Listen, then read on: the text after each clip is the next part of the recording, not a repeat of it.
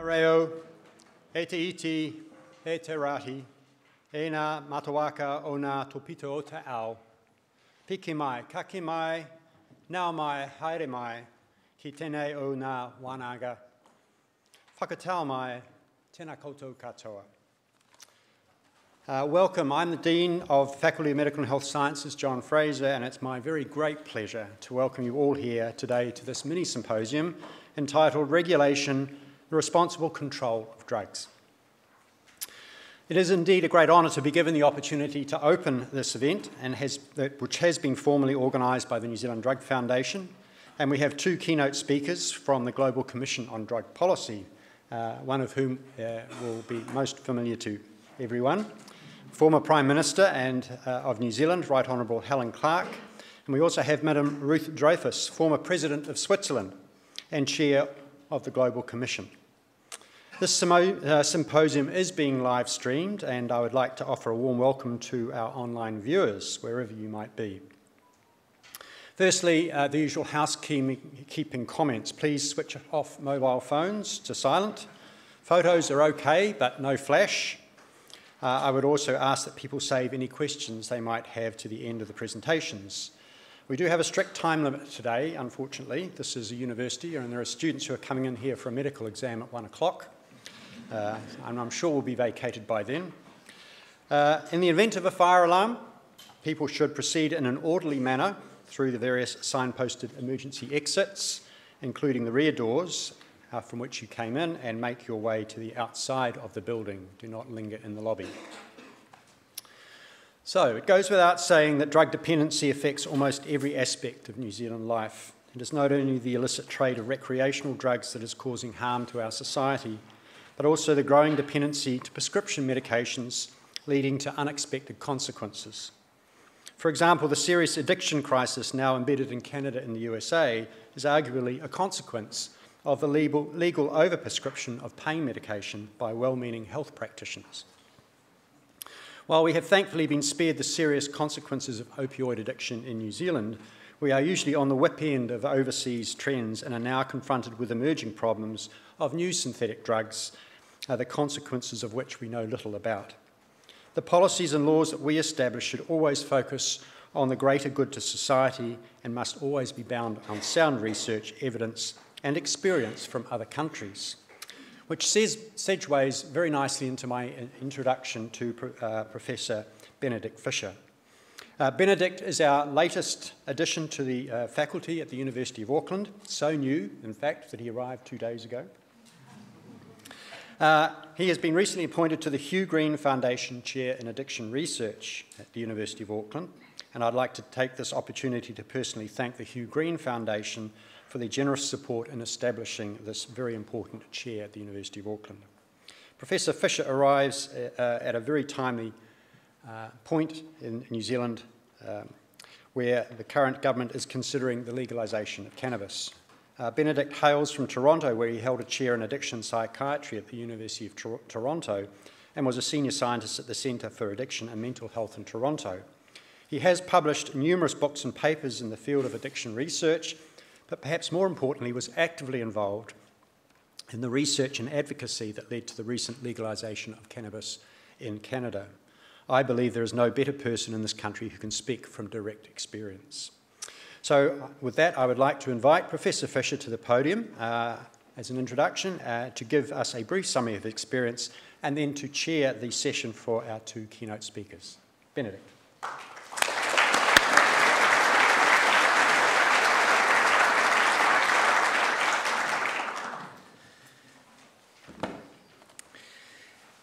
Thank you very much, John, for these kinds of words of introduction and welcome.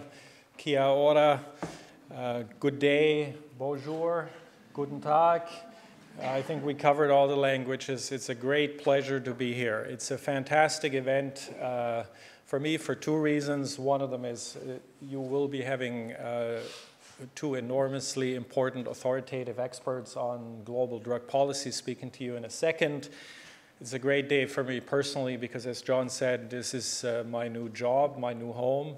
I almost literally stepped off the plane. You exaggerated, this is about 28 hours ago. I still walk around with a map, and I have a little note in my pocket that says, look right first when you cross the road. And I don't always do that, but I'm still alive, so good news so far. It's really great to be here for this event, and I will immediately focus on the next 90 minutes and the content that we'll be sharing and discussing here on this very, very timely topic. I'll do a couple of things first before I hand it over to our distinguished speakers, and then we'll have a bit of an interactive session and Q&A. Before any more long ado remarks, I will introduce our speakers here, and I'm extremely delighted to have them here with us and to be hosting this event with you today. So the first speaker of the Global Commission on Drug Policy is Madam Ruth Dreyfus from Switzerland. She's looking back at a long career in politics. She was a member of the City of Bern's Legislative Council from 1989 to 1992. She's a member of the Federal Council of Switzerland, which is the equivalent of the Swiss government, from 1993 to 2002. She served as a head of the Federal Department of the Interior, or the Home Office, responsible for public health, social insurance, science, and higher education for numerous years. She was a vice president of the Swiss Federal Council in 1998 and elected the first female president of the Swiss Confederation in 1999. Madam Dreyfus initiated and oversaw many progressive initiatives in public health and addiction care. Most notably to me, actually, she initiated and oversaw the Swiss heroin prescription trials that began in Switzerland in the early 1990s, which provided prescribed medical heroin to treatment-refractory heroin addicts, which was a seminally innovative and at the time very controversial treatment, which has spawned similar trials, experiments, and now national programs in about a dozen countries around the world, including Canada, following these innovative trials in Switzerland almost 25 years ago. Madam Dreyfus is the current chair of the Global Commission on Drug Policy, so it's fantastic to have her here with us. The same, of course, goes for Madam Helen Clark, that I'd like to welcome and introduce briefly.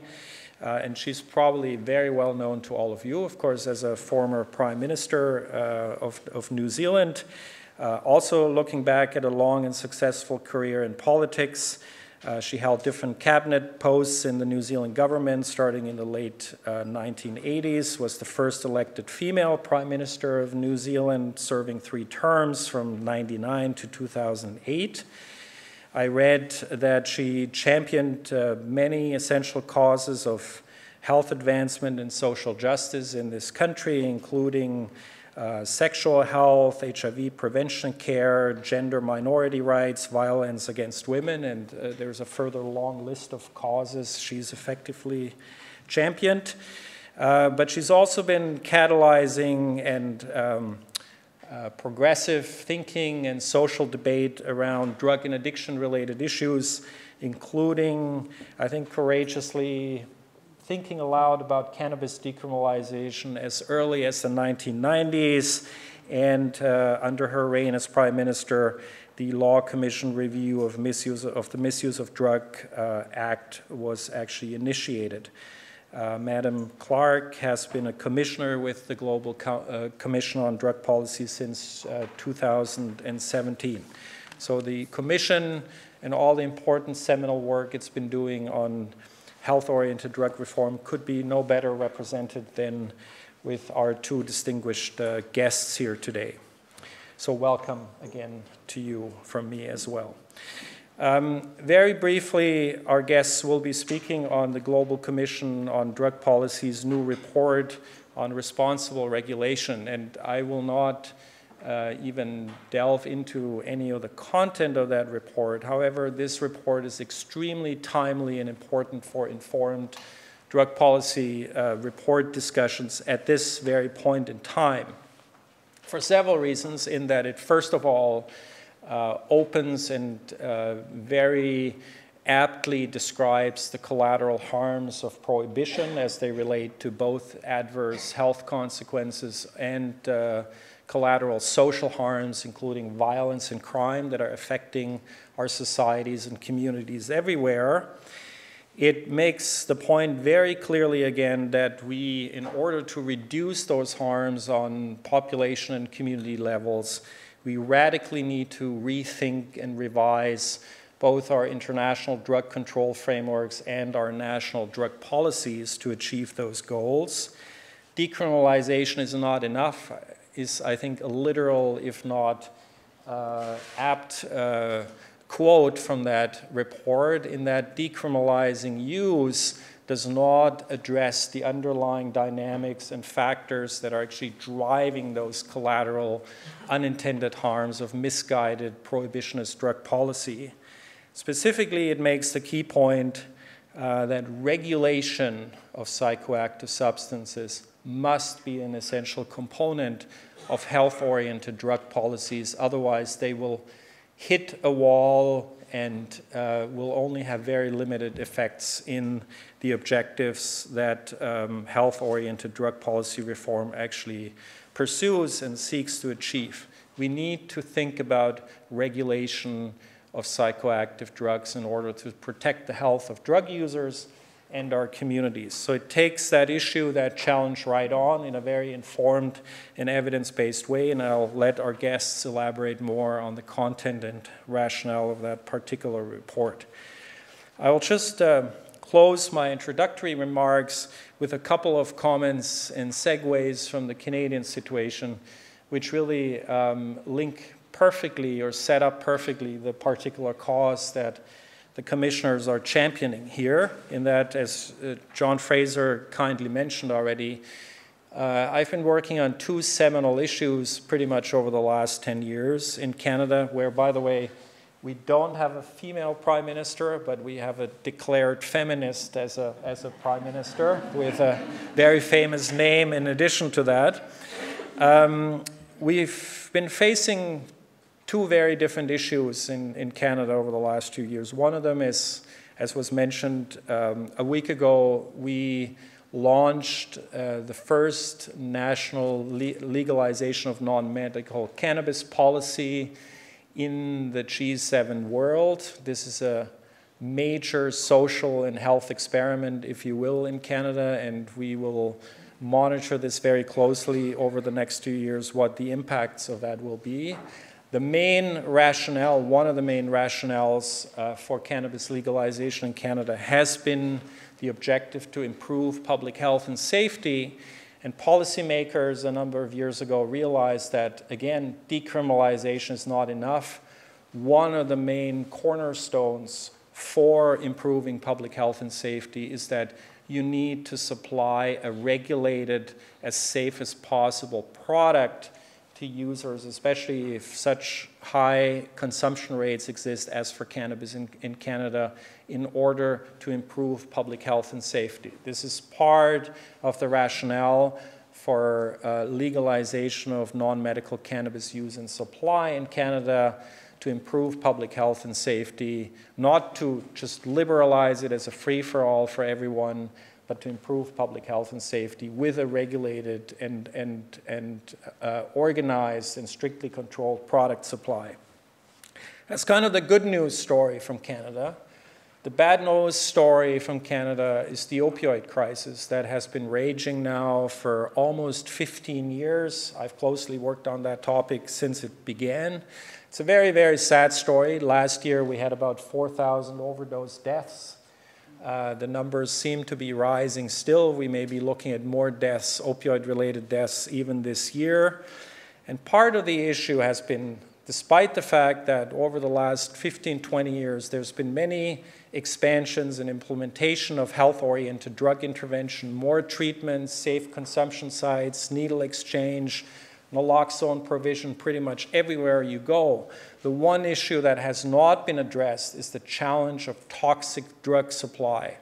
Canadians, just like in the United States, by the thousands are dying because our prescription opioid diversion-fed drug markets that have brought a lot of people into the misuse of opioids have now been replaced with illicit clandestine opioid products, fentanyl, carfentanyls, that are highly toxic, that are extremely potent, that are ubiquitous in availability. This is what's killing people.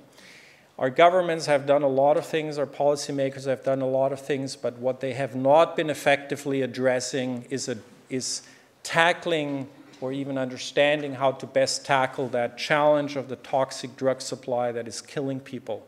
That's a main challenge for addiction, drug misuse, and public health at the moment in my country, in my former country, I should say, in many other countries, and to some extent, and hopefully not to an increasing extent in New Zealand as well. We have to tackle and think about that issue in an evidence-based, measured, but very active and courageous way.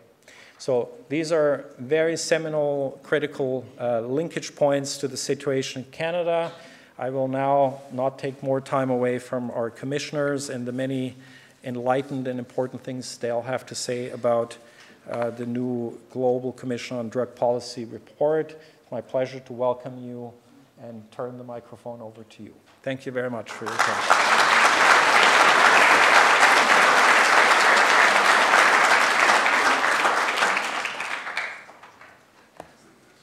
Good morning, ladies and gentlemen. It's a great pleasure to be here and to address such an interesting and interested audience. Let me try to make some clarification about what we will be speaking together during the time of this conference. And building on our experience, Helen and mine, and the experience of the members of the Commission, the journey we did together until the year, from the year 2011 when we began to work together. We learned a lot of things, and we learned the need also to clarify exactly about what we are speaking. And this report, I think it's the 7th report, or if I am right, is the result also, I mean, the different reports of this journey. But let me begin by my experience, and I think it's also Helen's experience, and it's also valuable for the situation here. First of all, we had to see that after many, many years, where drug issue was not a big issue, was not a concern of the population, was not something that was really in the awareness of the people, the idea that you might just prohibit the substances and try to bring people who are dependent to abstinence through different type of treatment was accepted broadly. Internationally, it's the basis of the 3 international conventions. So, I mean, it was not really an issue. It was an issue in some countries where some minorities were considered to have a problematic use, and this problematic use of special substances was used to criminalize and to stigmatize this group of population. Latino American using cannabis, marijuana, Chinese worker using opium, the rebels against the war in Vietnam using LSD. But apart of that, there was a large consensus that, yes, why not? We might reduce supply, we might reduce consumption, we might fight against a criminal organization altogether under these 3 international conventions. But in the 80s, the things changed radically. They changed because it was clear from this moment on, it was clear that drug-free society was an illusion, and that the prohibition was a way also to not to tackle with the problem, but to increase the problem. It was also a way not to know about the problem, because the scientific evidence were lacking. The information of the public was very far from the reality, and the consequences of that, when I think about our experience when the epidemic of AIDS came into our countries, and when it was fueled by injecting drug communities, but also with other communities at the forefront of the epidemic, like the men having sex with men and the sex workers, we had to find pragmatic solution. We were not in a position to have really a systematic analysis about what was wrong in the whole system. We just had to tackle what was wrong, to answer to the difficulties that the policy had on the life of the people. And this was a first approach. I call it generally the public health approach. It was to change really the view we had on the drug issue, saying, and that was an exaggeration, I think, that it is mainly a health problem.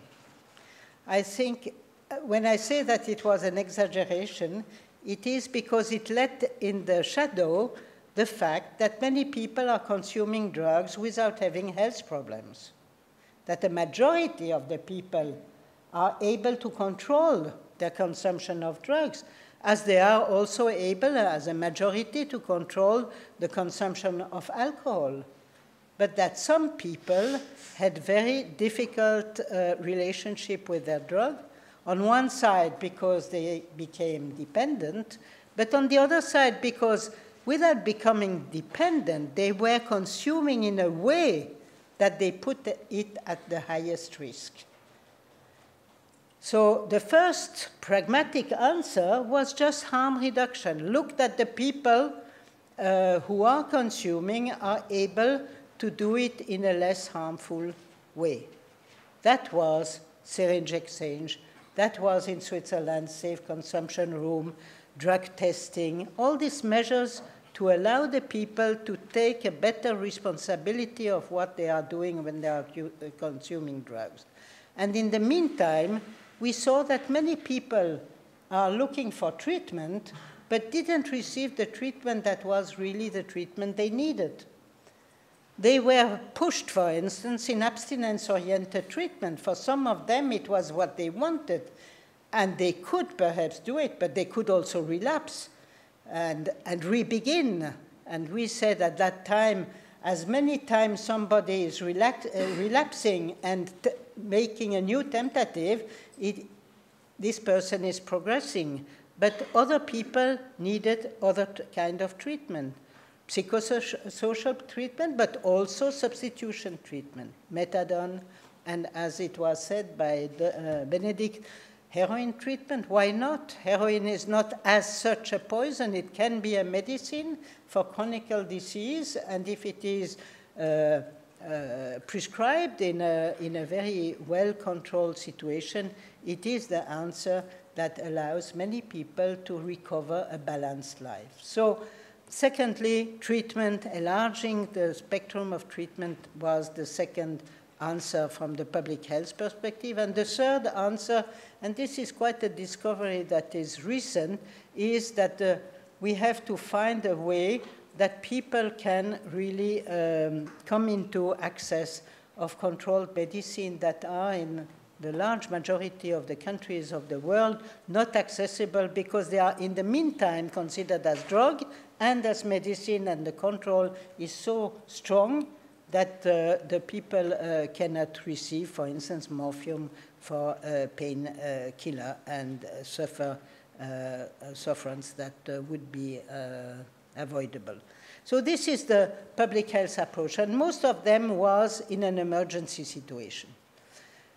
But it was very clear, very soon, that criminalizing the people was building obstacle to their access of these services, that criminalizing the people was just the thing that we shouldn't do, because doing it, it was also making the circle between false misunderstanding about what drugs are, prejudice against the people, false perception, stigmatization, and so on, was the circle that we had to break in order to bring people really to, as I said before, less harmful and controlled consumption. And this was really, is also ongoing in many countries, the idea that criminalizing people who in the worst of the case are harming for themselves but not are harming other people shouldn't be criminalized, and that the incredible explosion of the incarceration rate in the last 30 years in the world has a lot to do with the drug policy, the punishing, repressive drug policy under the flag of prohibition. But all that is just the way to react again a situation that is a situation of emergency. The cornerstone of the whole policy is prohibition and remains prohibition.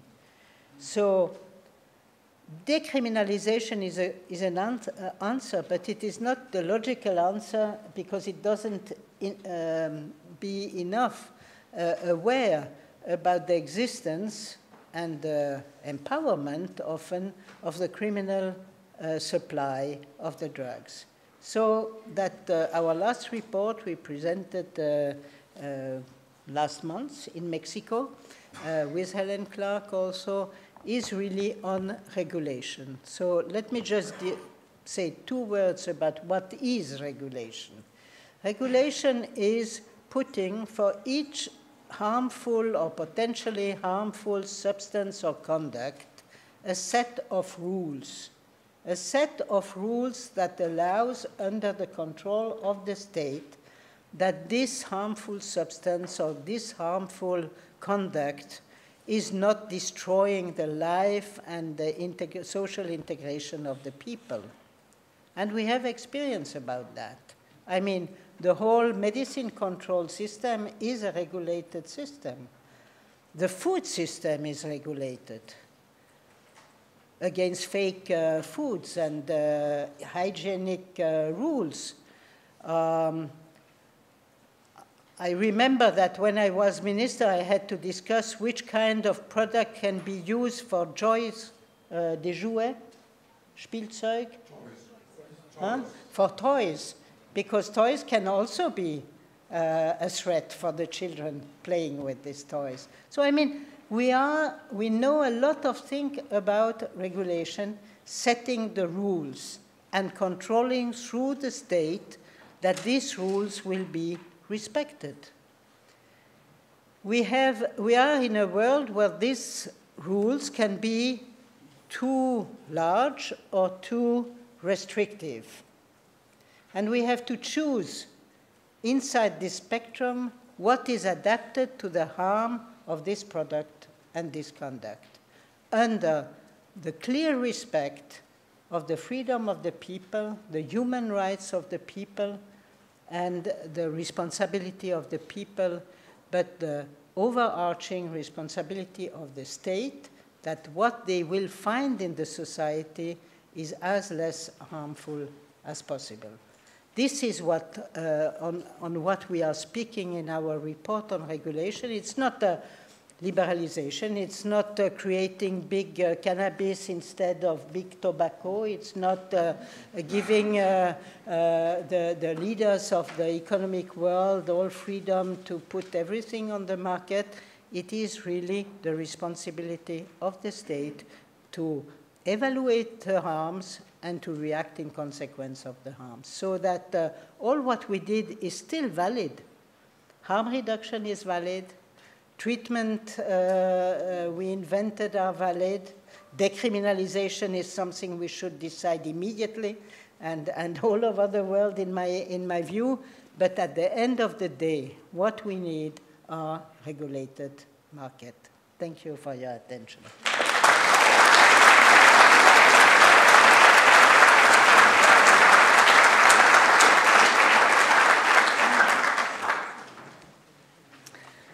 Good morning, everybody. And can I thank the Dean for hosting us in the medical school today, Professor Fisher on his second day in New Zealand for welcoming us also, and can I acknowledge the former Dean, Peter Gluckman, who has done so much to push evidence-based policy making in our country, and I think this is one of those areas which needs a good dose of that. My job is to talk a little bit about the report, and I may, in the course of that, allude to some of the New Zealand context. We released this report in late September in Mexico City. On that occasion, one of our members, former President Zedillo of Mexico, who left office in 2000, the day after we left, did a major speech at the equivalent of the Institute of International Affairs, based around a report that he and a number of other Mexican academics had pulled together on the cost of the, quote, war on drugs for Mexico. And I think we're accustomed these days to seeing Mexico in the headlines for an absolutely horrific homicide rate. Before the full force of the war on drugs was unleashed in Mexico, it was not known for having an especially high homicide rate at all.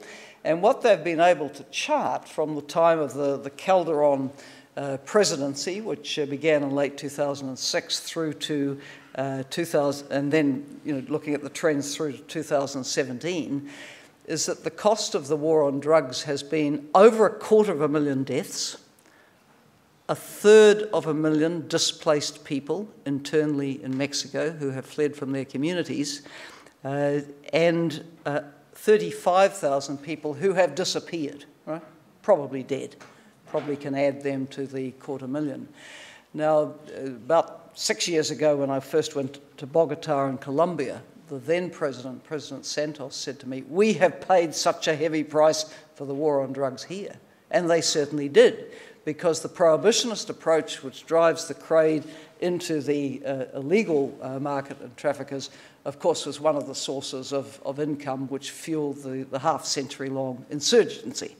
And they had so many deaths and disappearances and internal displacement from that. So, all our problems are relative, aren't they? We have our issues, but, these countries of production and transit, have really faced incredible consequences from the prohibitionist approach. And I suppose I don't have to underline the point that the biggest market was north of the border in the country, which has, at the federal level, had one of the hardest lines on drugs. So that's one of the paradoxes as well.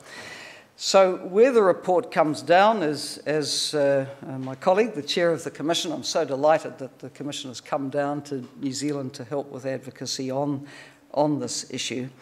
The report comes down for saying that currently prohibited drugs should be regulated, they should be decriminalised and regulated, that policymakers should seek evidence on the legal regulation of drugs and open up participatory processes for proper discussion on this. It's also my view that in our country, which is a small country and therefore has a small public service and capacity, that we don't need to reinvent the wheel here. Yes, we have national conditions and context to adapt to, but there are now so many examples in like-minded countries that we can draw from and adapt from. We don't need to completely reinvent the wheel in this area. So, as Ruth Dreyfus has underlined, the state accepts a responsibility to regulate in all sorts of areas where a good may be potentially harmful. We regulate tobacco. I was the first to step up to the major regulation of tobacco with the Smoke-Free Environment Acts in 1990. And what an incredible success that act and all the subsequent amendments have been.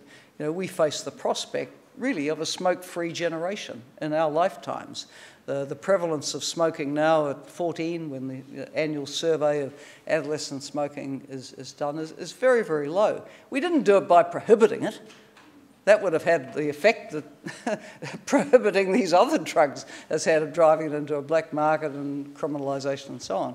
But we've done it through regulation, and good public health advocacy and social marketing. We regulate alcohol, arguably not enough. That happens to be my opinion, not enough. We regulate road safety, we regulate firearms, we regulate all sorts of things. But drugs haven't been regulated in our country or most countries because we have these most unfortunate UN conventions, and normally we look to UN conventions to set a gold standard. These ones set the dunce standard because they are prohibitionist and really take a very moral judgment that drugs are evil, therefore people who use them are evil, and therefore the whole book should be thrown at them. And from there comes the criminalisation and going after the users and of course the suppliers. And in the extreme cases like the Mexicos and the Colombias, that can be a very heavily militarised response with all the consequences of that. So what our report says is that regulation deals with the reality of drug use and drug markets as they already exist. Yes, all drugs have risks, but where there is illegal supply, we increase the risks. We believe that regulation can moderate them, and we say we must regulate not because drugs are safe, but because they are risky. That is the case for regulation. We say, obviously, different drugs will require different levels of regulation depending on their risks, and regulation will vary from one place to the next. If we think of the Canadian precedents at the moment, Canada, as everyone here will know, has just legalised the use and possession and supply of cannabis. It has not done that for other drugs, but cannabis is its step to a regulatory approach. It happens to do a lot of other things around the other drugs with harm reduction, and obviously, as Professor Fisher says, they haven't found the magic answer yet. They're trying. And there is a strong school of thought in Canada, I understand, in both the Liberal Party and the New Democratic Party policies that they should decriminalise personal possession and use of the other drugs as well. But at this point, the government has not gone there. But it is a legitimate debate. So we think that regulation allows governments to take back control of the market, to take back the control from criminals, and to put in place a proper regulatory regime. And how you regulate, as I say, will differ depending on the nature of the drug and its risks. I understand from the long conversations that Ruth and I have had that in Switzerland now you may go to a local shop and you can buy a form of cannabis with a very low level of THC, is it? But it's there. It's there for purchasing in a shop. It also has a quite high component of CBD. Now, one thinks for a moment, the marginalised people in our country who are buying this incredibly dangerous so-called synthetic cannabis, if they could wander into the local store and buy what you can get in Switzerland, would they be putting their lives in danger with an illicit market? I suspect not. So, in my view, actually, the debate we're about to have in New Zealand on the legalisation of cannabis could in itself be quite an important response to some of the issues that we're seeing here. One of the responses, we need quite a number. Now, as Ruth said, and let me underline, we need to learn the lessons that we've had to learn slowly and painfully with the over-commercialisation of tobacco and alcohol. Those drugs came into our societies completely unregulated, and they got away on us with the death toll from tobacco and, of course, the many consequences of alcohol consumption. So we need to have in our minds a frame that we don't want over-commercialisation. I think there are many lessons from tobacco regulation for cannabis regulation, actually, and how you regulate for sale to minors, plain packaging, health risks, information, and so on. We do have some experience in these areas. Now, some raise the question what will the impact of regulation be on organised crime?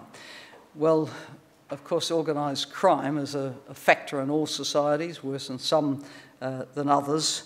But the fact that they might turn to doing something else is not an answer for taking this off them, I think is the short answer, because leaving the supply of what are currently considered the illicit drugs in the hands of criminals is in itself a very, very dangerous thing to do. We need to take control of this market, and we need to regulate it. I understand actually that one of the fastest growing illegal markets in the world these days is the fake pharmaceuticals, killing small children, babies in West Africa. Poor people go down to the market, babies sick. You can go to the proper pharmacy. The drug is this much, but down the road they're saying they've got one that's only costing this much, so you buy that. Well, at worst, your baby may die or may be very sick, or there may be no impact at all. This is a huge illicit trade now, and something that needs its own response too, of course. Now, one of the issues we canvass in the report is what about the obstacle of the UN treaties? Well, they are an obstacle, and they most definitely need amendment and ideally replacement. But of course, there are rather painful constituencies, or rather strong constituencies against that. And it's amazing what can bring very diverse member states together.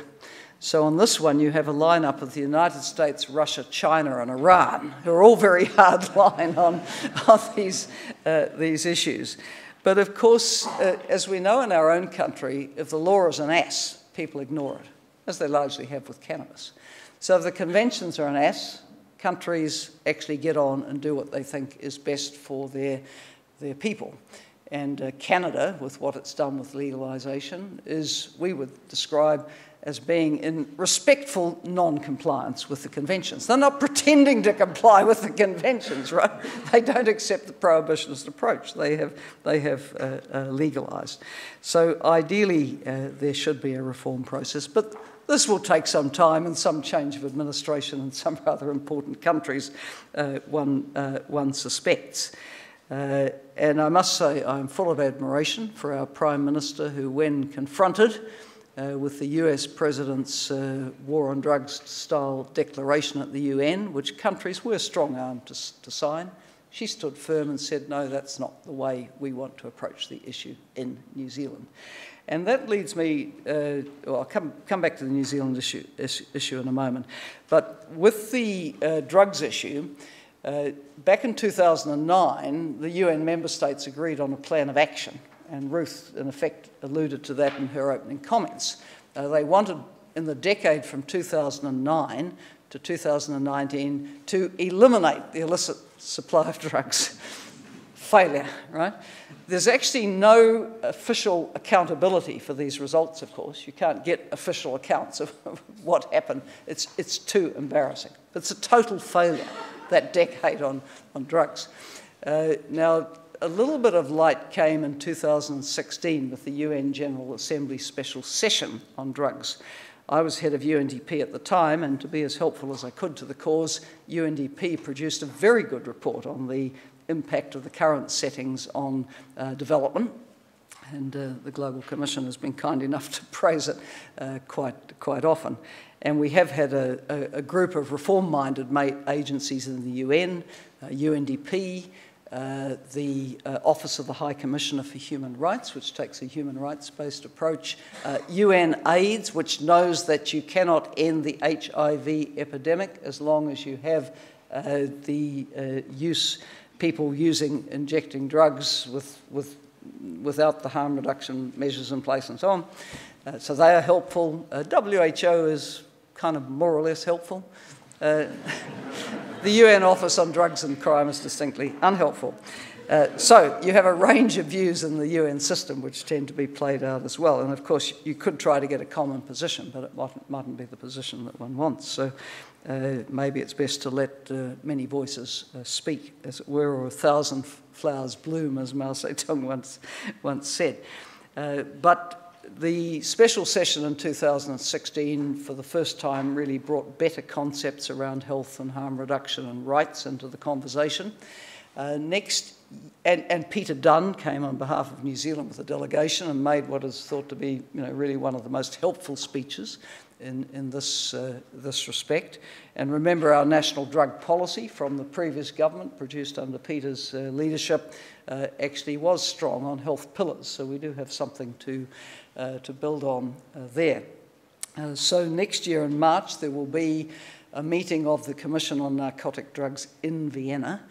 And it will be attended at ministerial level, and I very much hope that New Zealand will be there as one of a set of more reform-minded countries that accepts that the current approaches don't work, and we need to try something new. It may be, actually, that this high-level meeting has no outcome at all, or one that says very little, because there is just such a huge range of opinion now among the UN member states. So coming back to the New Zealand context, as I conclude these remarks, firstly, I think it's a time of opportunity, but also a time when things could go in the wrong direction. On the opportunity side, there will be a referendum on cannabis. It's not obviously completely determined how and when. New Zealand Drug Foundation position, and the Drug Foundation has very much supported our visit here this week and all the arrangements. Their position is that legislation should be passed on the legalisation and regulation of cannabis, and that should be put to a referendum for a yes-no vote, so people are very clear what they're voting about. With referenda, you have to have an absolutely clear question, otherwise it's a muddle.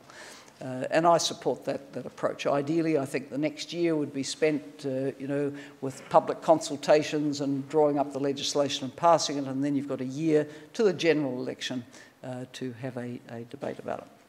So there's that. There's also the therapeutic cannabis legislation, which went before Parliament.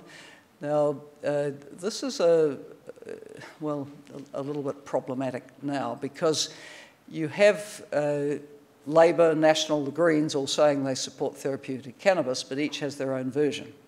So you really need, I think, the leaders to come together, mandate officials to work together and get the best regime they can. Otherwise, this will go around in circles. And we can all cite the cases, and one was given to us at the civil society meeting we had yesterday of someone who said, look, I buy it. I spend $1,000 a month. I don't really have $1,000 a month, but that's what I'm spending. It should be able to be accessed more than it can be at the present time. So that needs to be sorted out. And then we have these very tragic cases, the 40 to 45 deaths of people from this so-called synthetic cannabis. Now, I'm of the view that you never waste a crisis.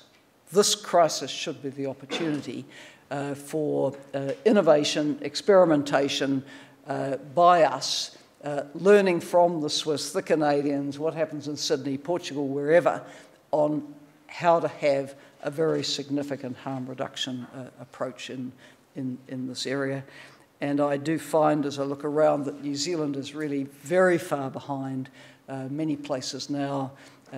We don't have the safe consumption spaces. Yes, we have methadone maintenance from years ago, but we're not really addressing the new issues that have arisen in the drug field in a significant harm reduction way. We need more access to services like that in every respect. We had the sobering experience a couple of days ago of going to Arahata Women's Prison in Tawa, Wellington, and sat with the staff and with the prisoners who were in the drug treatment program. The comment was made by a number of those women that they had never been able to access a service before they became prisoners. Well, that's wrong. We need services in our communities where people are when they need them and they're prepared to use them. So I think there's so much that could be done now, and I know we have good public health leadership now in our health department with the new Director General to really seize this and say, let's give it everything we've got, drawing on the best advice and experience from around the world to tackle this particular crisis and and innovate in this area, because it does seem a little tragic that we haven't had significant innovation in this space since the response to the HIV epidemic with the needle exchange scheme of 31 years ago, which is rather a long time. So I think there's much of interest in this report for New Zealand, and as I say, the recommendations in essence are that we should move to away from a prohibition regime to a regulatory one, seek the best evidence we can, and get on with it. And in the case of the so-called synthetic cannabis drug crisis, and it is a crisis, a public health crisis, we need to move fairly fast, or we'll be here in a year's time saying another 45 marginalised people died of that. Thank you.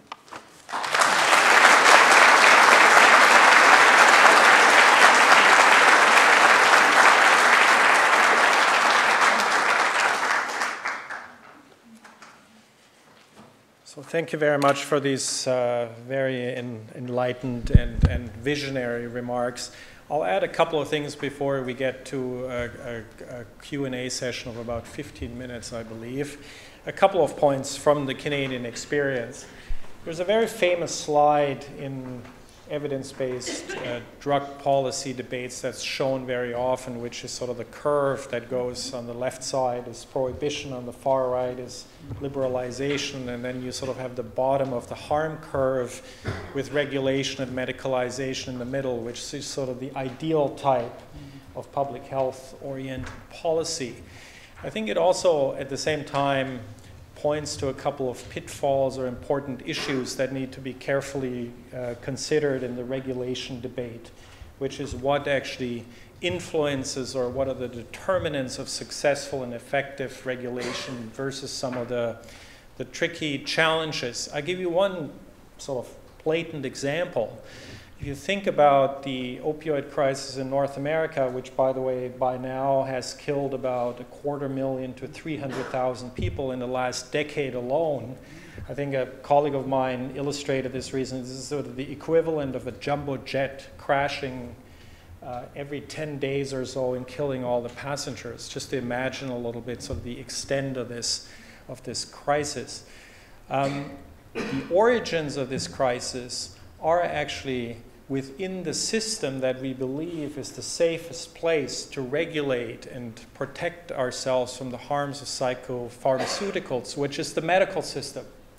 So medicalization and medical regulation does not necessarily equate or translate into safety or public health or what have you as desirable outcomes. There are a number of factors that can actually countervail or undermine them.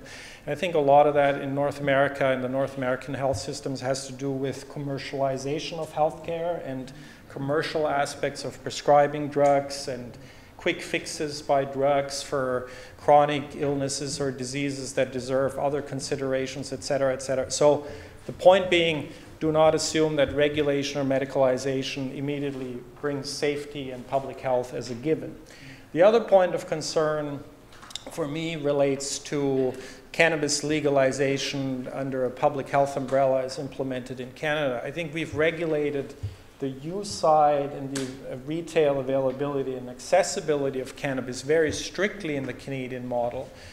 At the same time, on the supply side, just take note of the following facts. We now have 125 licensed commercial marijuana producers who are supplying the large-scale production and the supply for a retail market that is estimated to be in the neighborhood of from $6 to $9 billion a year. It's a massive industry that in terms of size and lucrative aspects in a free market environment is very similar to the alcohol and the tobacco industry. And I'm not fully convinced at this point that the government regulations, there has been some safeguards around advertising and production, et cetera, but whether those safeguards are enough to truly prevent a new alcohol or tobacco industry or some of the collateral damages that we've seen from the supply and then commercialized production side. So that's an issue that needs to be thought through very carefully as well to truly protect the health of our populations and our communities and drug users under schemes of regulations. But these just a couple of additional comments from me. I think we're going now to a quick Q&A from the audience and using a bit of interactive time to further this important debate and discussion. I think there are rotating mics in the room, so by signals, if we just start the Q&A. I think the first hand was right over there. That gentleman, please.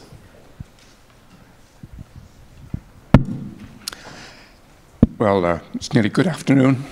Thank you very much, Professor and Mesdames. I really enjoyed your talk. A little, very short story. I'm a clinical pharmacologist, a medical doctor. I came from California 35 years ago. Like Professor Richter, in my first days here, I was invited to a debate on legalization of marijuana in the town hall in Auckland. And the dean of the medical school at the time, Professor David Cole, advised me, well, you can say what you want, Nick, but don't ever admit you've smoked it. So 35 years on, would it help the case?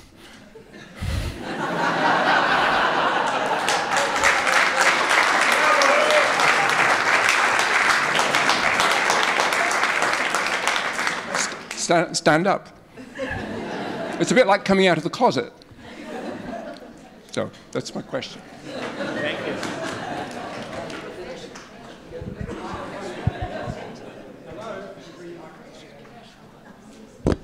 I'm pointing to Sally Caswell, who knows a lot about alcohol regulation. So, Sally, the mic is coming to you. Yeah. Thank you very much.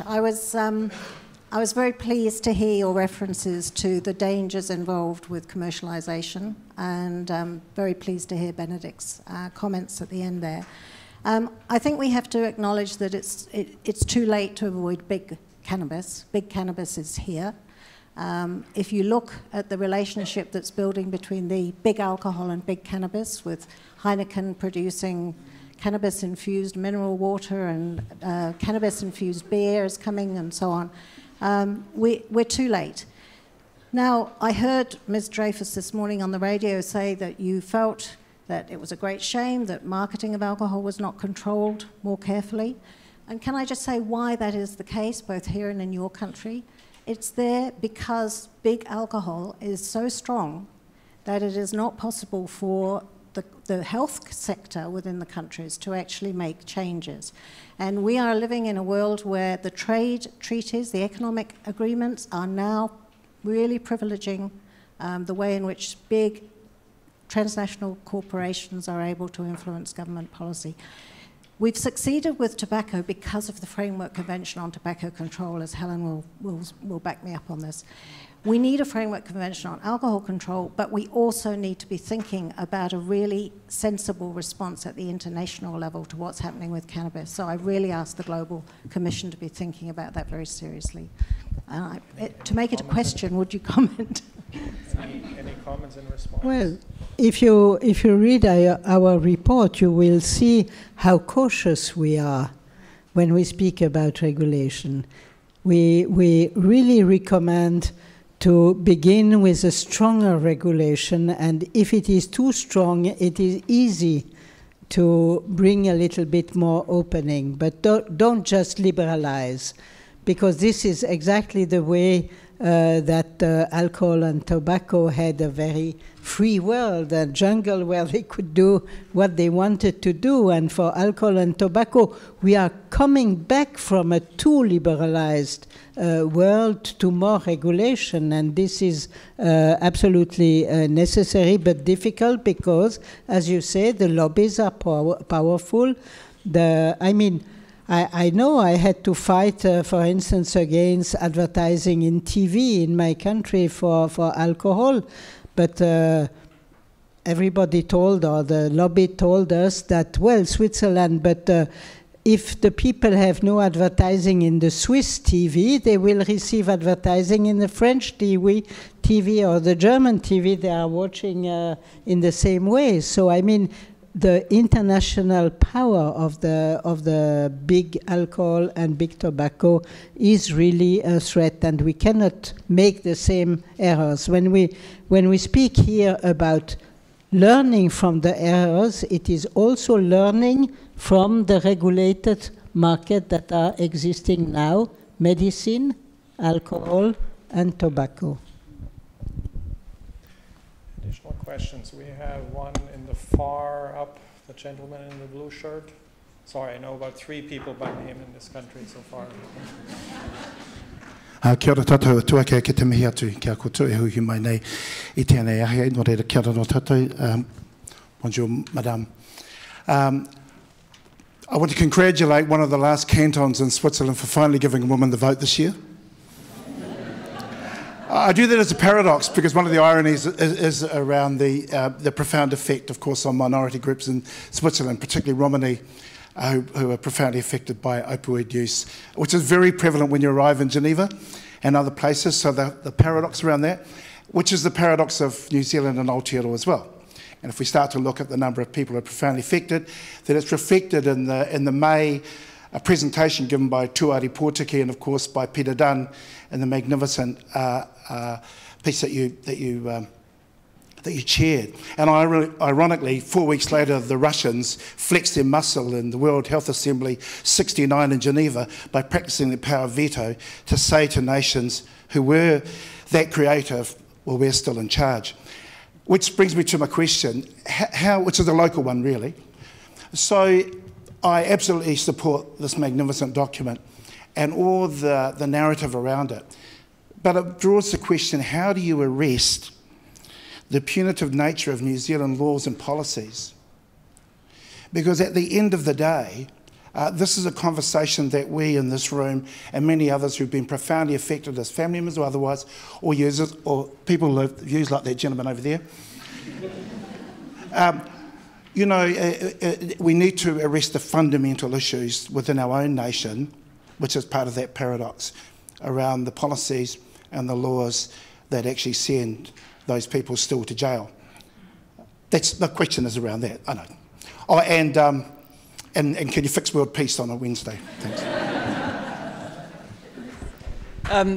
I mean, in essence, we're saying decriminalisation and regulation because people are being unnecessarily criminalised. You know, if drug use is a crime, it's a victimless crime, and so why do we put users away?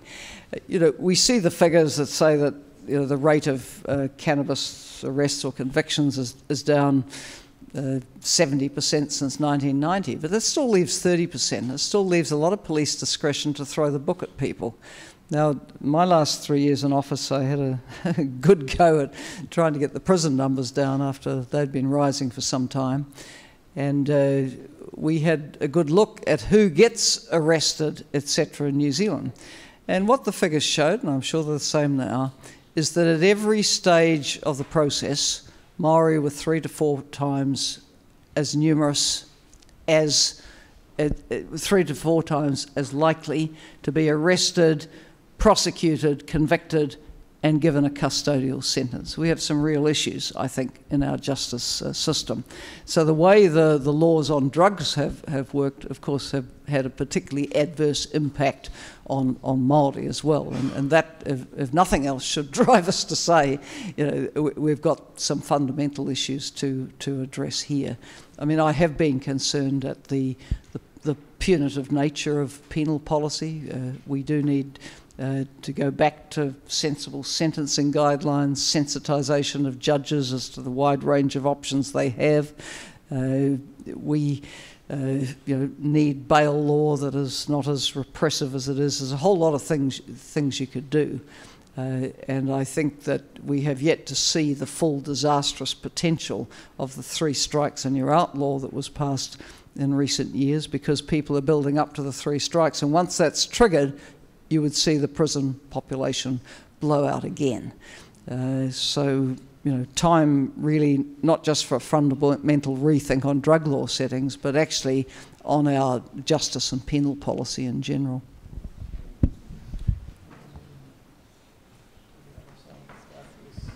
Peter, actually. Hello. Can you hear me? Yes.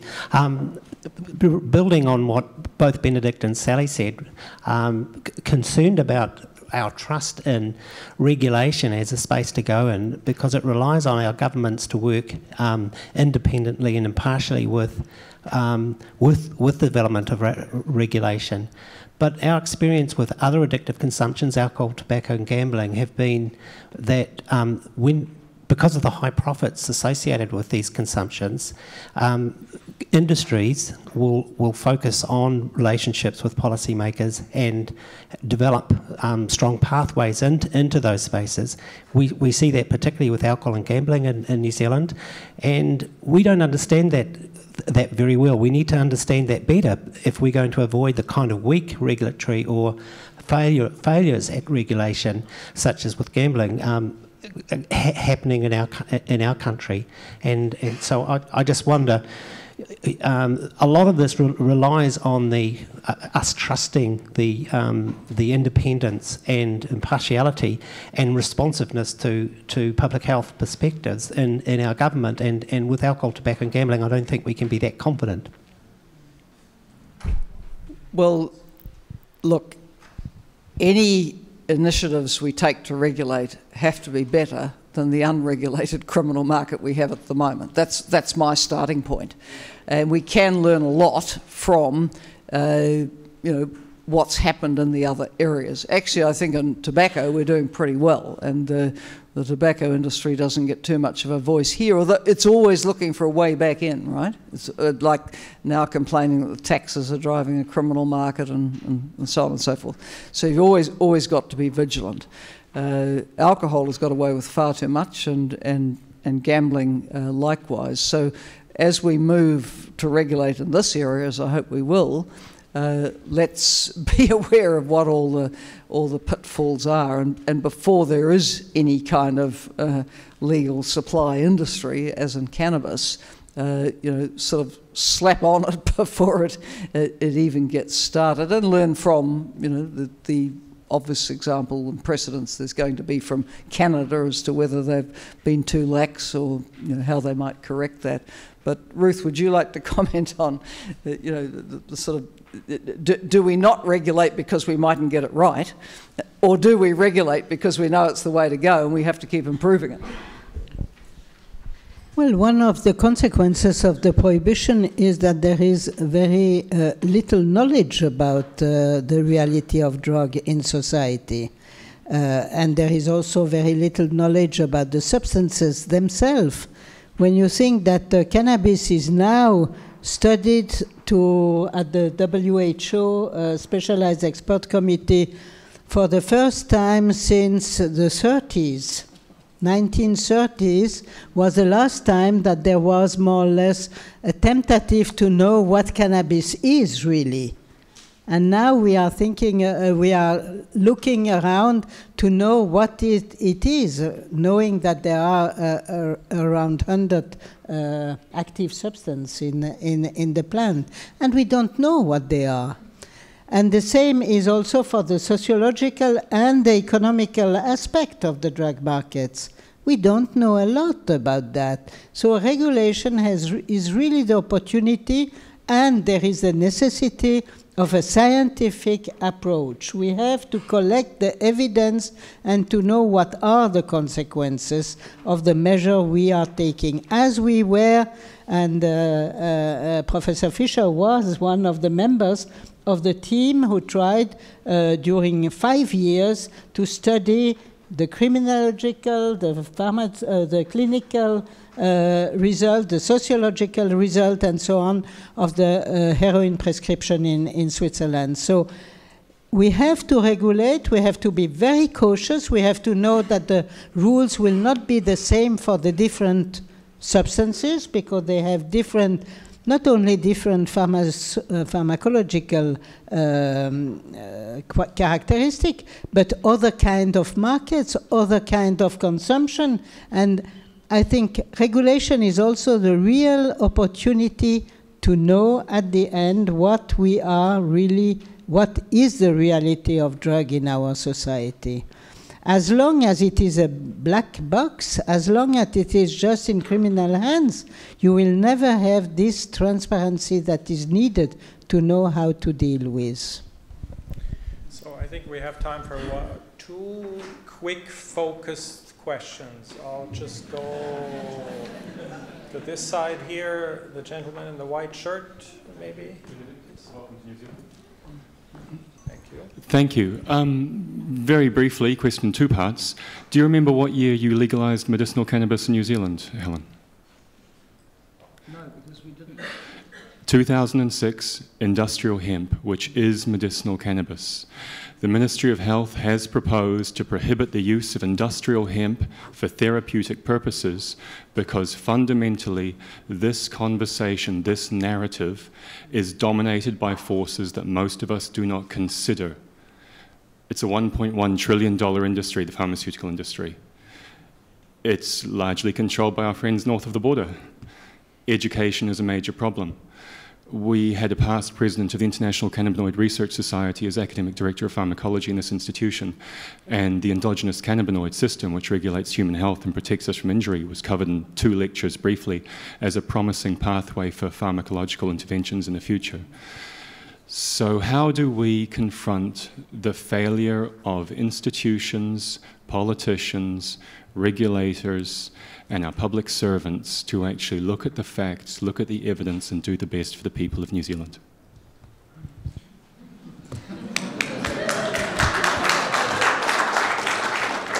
Rhetorical or actual question? Anyone would like to respond? Look, we should endeavour to have evidence-based policy. That's where we need to go.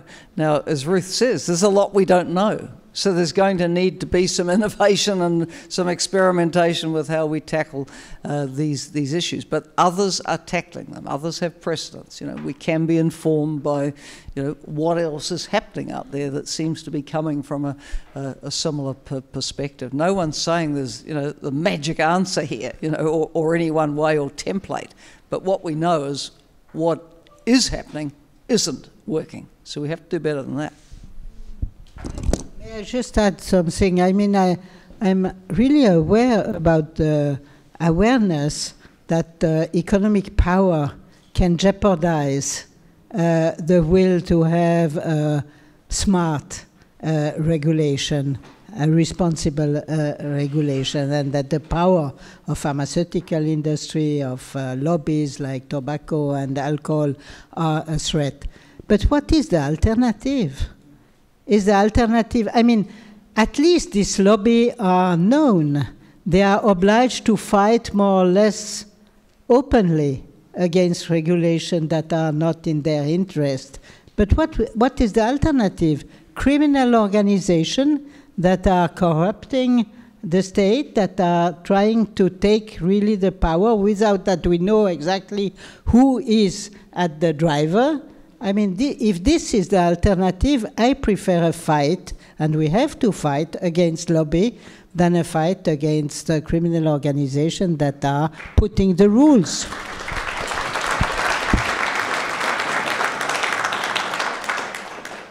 I come from a very gender equality aware society. This has been very male dominated questioning. Are there women who would like to ask a question?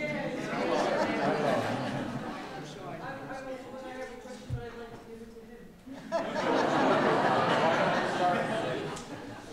lady just next to the microphone. No, don't go there. Good morning, kia ora koutou, everyone. My name is Joanne. I'm currently studying trauma, looking at domestic violence in families, where I know that people who have experienced trauma will self-medicate with cannabis and other drugs. I've seen it encouraged in families with children at the ages of 11 and 13 being sold through schools, and it's very hard to talk about. It's very sad to see this happening in our country in schools. Through regulation, I'd like to understand how this would be stopped being traded in schools by our teenagers.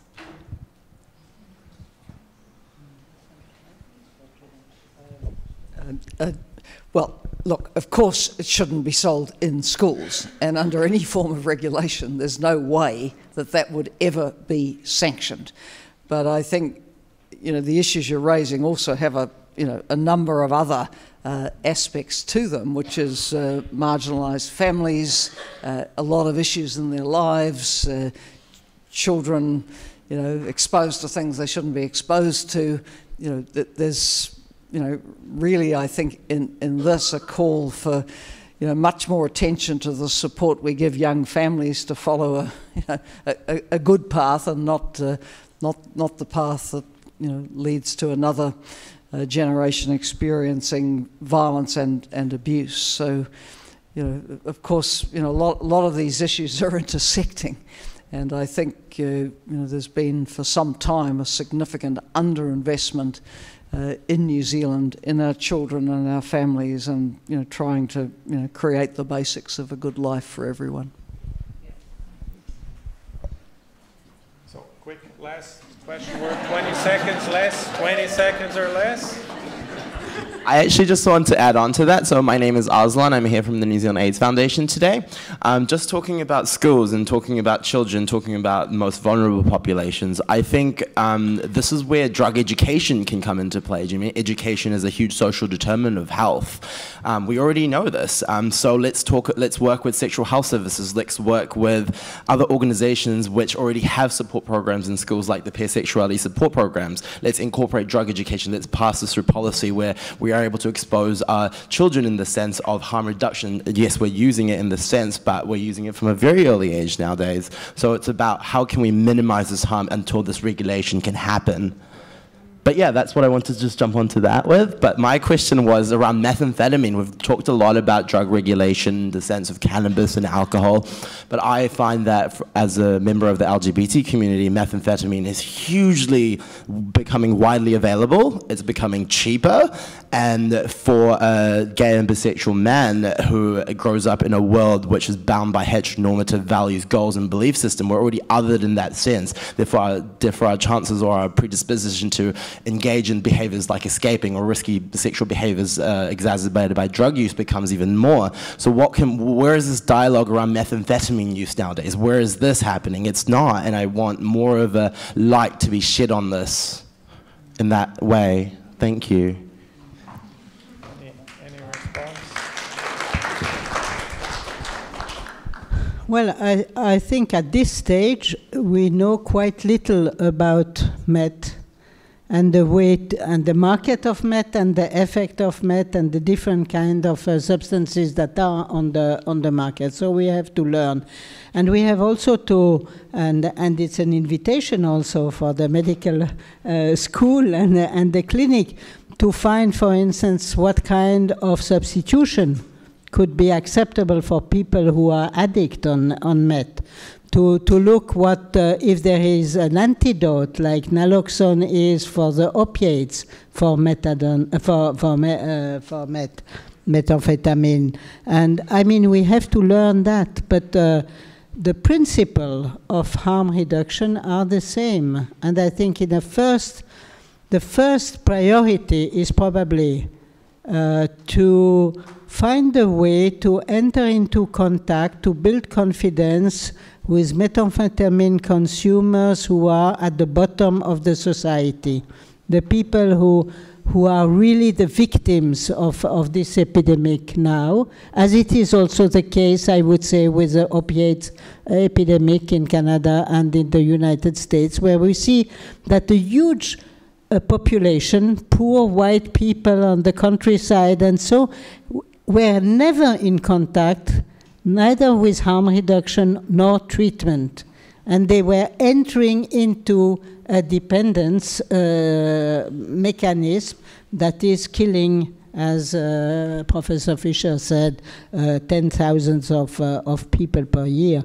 So I mean, yes, we have to learn a lot. And when I said, I think, several times that we have to adapt the policy to the different substances, that there is not one silver bullet that will solve all the problem. It is exactly what you are raising as a question. And about the use, I think it's very important to have more information, more prevention.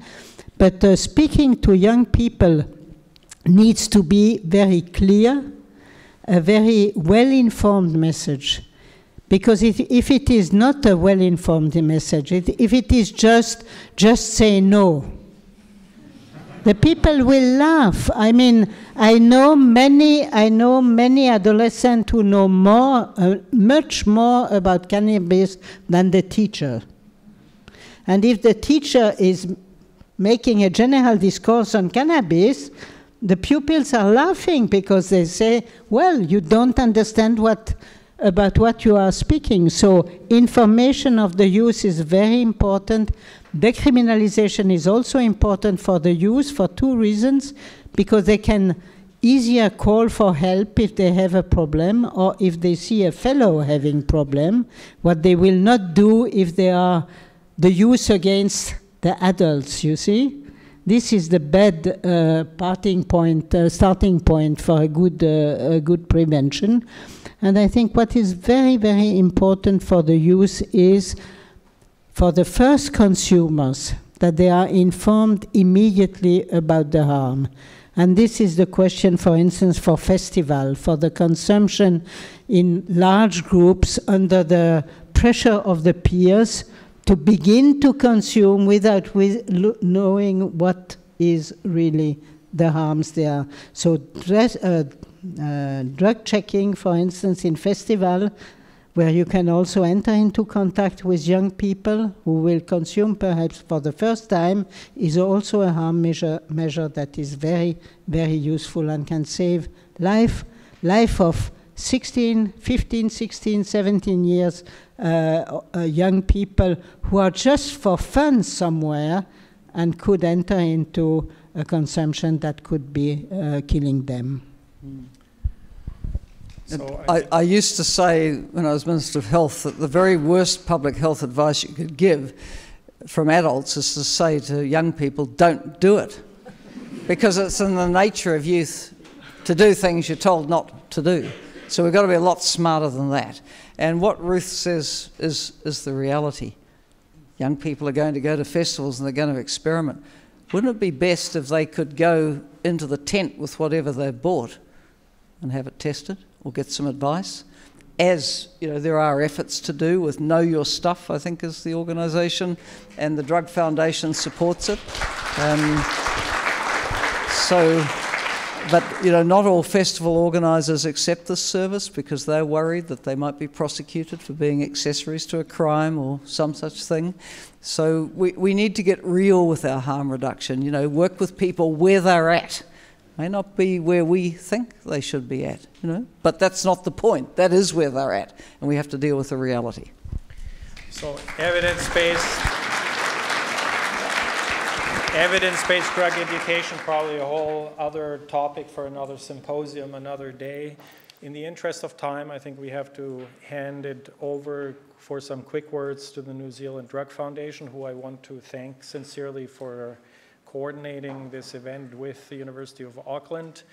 I want to give my personal sincere thanks to the commissioners for their time and insights. Many more discussions and follow-up to come. Thank you very much for being here today. And I'll invite the New Zealand Drug Foundation up for some quick marks before Dean John Fraser will close the event. Thank you very much for your time.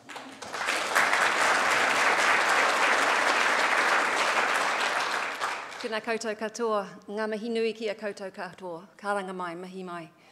Ko au, ko kāpaka taumaha ka te maunga, ko Owhio te awa, na oti poti ahau, ko te whanganui a tāra te kainga, nō reira tēnā koutou, tēnā koutou, tēnā koutou katoa. My name's Carly Mercier. I work at the Drug Foundation in Wellington. For those of us who don't know you, we're a charitable trust, independent of the government.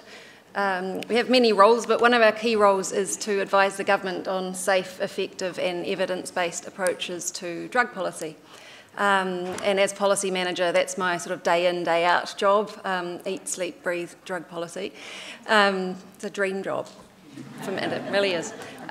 So as you can imagine, it's been a great privilege for us to have the Global Commission on Drug Policy here this week. We've been escorting them to some meetings with MPs in Wellington. And I think because of the great mana that they carry as wahine toa, we've been able to really see the conversation pushed ahead in Wellington with a full range of sort of political stripes. We've been able to get traction and moving some of these conversations forward. So we're incredibly grateful to that. So thank you for that. I mean, wasn't that a great talk? It's just so refreshing to hear people saying things so frankly and clearly that I think even 10 years ago we wouldn't have been able we would have had a very different reception, and 20 years ago, definitely. So I don't know if it's because I live in a bubble in Wellington, a drug policy bubble, but it does feel like we're on the cusp of something. It does feel like we're in the beginning of a sea change, sort of internationally with cannabis legalisation. And various harm reduction measures that are sort of being introduced over the last 10 to 15 years around the world and in New Zealand. It feels like we're getting somewhere. I really hope that's the case. And so it's been especially excellent timing, I think, for the visit coming to New Zealand at this time. We've got a number of issues on the boil. Obviously, we've got the medical cannabis stuff going on far too slowly, in my opinion. We've got the referendum on cannabis, hopefully by 2020, on recreational use. We've got a government in power that's actually, and not just the government, but also the opposition, that's really open to following a health-based approach to the use of drugs, which is excellent news. And then, of course, at the moment, we've also got this tragic case of 45 synthetic cannabinoid deaths over the last year. It's a new crisis for New Zealand to deal with, and it's been really great to hear the commissioners talking this week to MPs about some of the harm reduction measures that we can put in place to counter that crisis. So the Global Commission on Drug Policy's report and their attitude to drug policy is very similar to that of the Drug Foundation. So we launched a report last year on a model drug policy, which you may have received a handout about when you came in. And we've got 3 planks to that. First being decriminalisation of possession and use of all drugs. Second being legalisation of cannabis with a strict public health focus. And third being much better investment in harm reduction and treatment.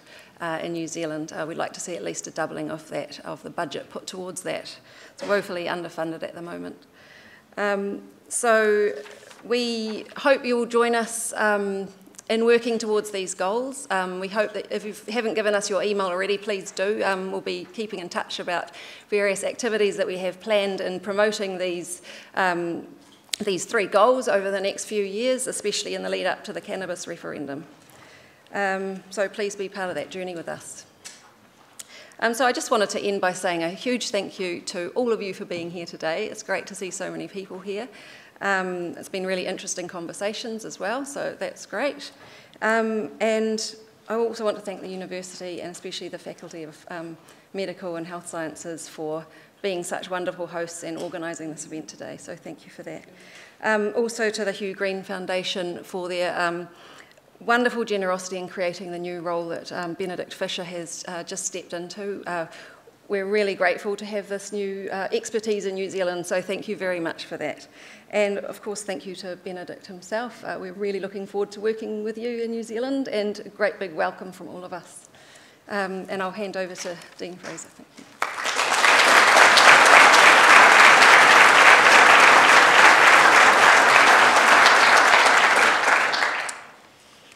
Thank you very much, Carly. You've just said everything I was going to say. This has been a tremendously uplifting symposium. I have learnt a great deal, as I hope you all have. I think having 2 very powerful, influential people in the room to share their vision of what I believe is around the corner, and that is change, makes this, I think, a very, very special event. Clearly, we are talking to the converted in this room, but I hope that the message goes out from these symposiums that change is necessary and that we are all in this together. My take-home message from the symposium is just say no doesn't work, but we need to be cautious about saying just yes. There's obviously a continuum that we need to be cautious of as we proceed carefully. So, thank you all for coming. Thank you especially to the New Zealand Drug Foundation for involving us. It's been a pleasure to host this, it really has. And I hope we can continue to work with you to present what I think is a very important message to this country. Thank you to Ruth and Helen. It's been wonderful to have you, and you're always welcome back at any time. Benedict, your work has started, so... And thank you, Carly, for a wonderful summation. Mā te atua kutu he manaki, haere tu atu hoki tu mai, noho ora mai rā. May God bless and protect you. Go well, return in good health. Farewell, I leave you in good health. Thank you.